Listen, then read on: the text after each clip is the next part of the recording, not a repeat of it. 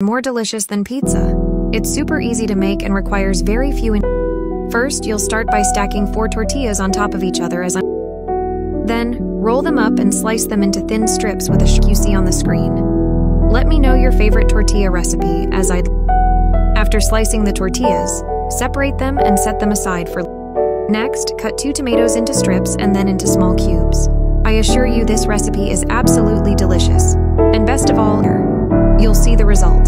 Then, grate 100 grams of mozzarella. You can use any cheese you like, preferably one that melts well. For red bell pepper into strips and then into small cubes. In a bowl, eggs. Also add 120 milliliters of room temperature milk. A teaspoon of garlic powder and a pinch of black pepper. Use if eggs are broken up. This recipe is a favorite in my home. It become a must-have in your kitchen too. Your mixture should look like this. Olive oil and spread it across the pan with a kitchen brush. Once spread, spreading them throughout the skillet. Next, pour the egg mixture over the tortilla. Diced bell pepper, spreading it out evenly. Add the chopped tomatoes. Cover everything generously with grated mozzarella cheese. I'd love to know where your country with me so I can give you a special shout out in our next recipe.